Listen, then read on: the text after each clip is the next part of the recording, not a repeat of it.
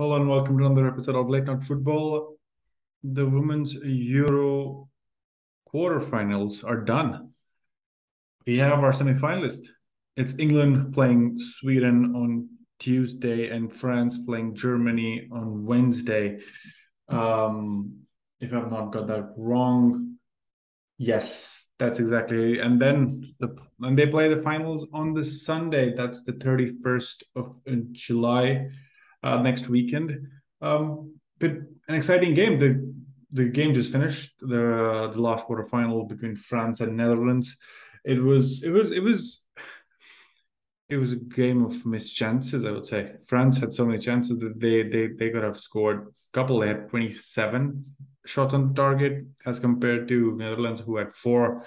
Netherlands were struggling throughout the game, and it was basically France's time to just finish the game, and they could only do that in the extra time, and through a penalty in 102nd minute, the penalty scored by Eve Penset. Yeah, but then just a quick roundup of the quarterfinals. Um, England England played Spain, and with provided the match reaction to that.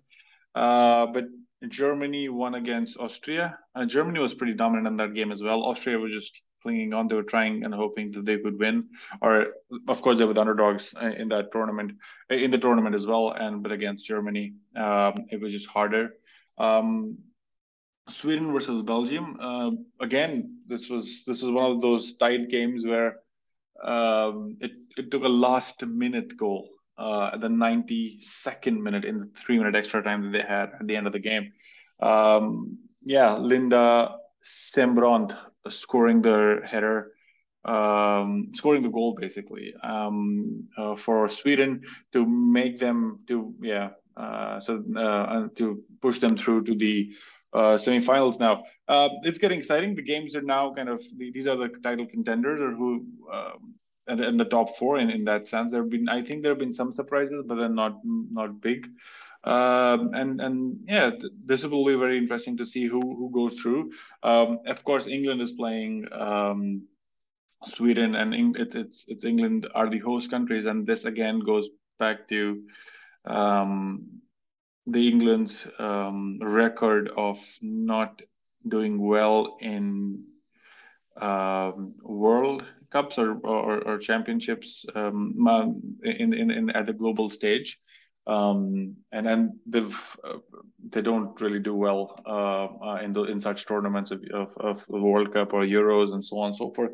But this is at the home turf. It will be very interesting to see how this match will kind of go. Sweden have been strong, but then it's a long tournament. There'll be a lot of tired legs in all sides. But then, well, it's just one game away from the Euro 2022 finals that will be played.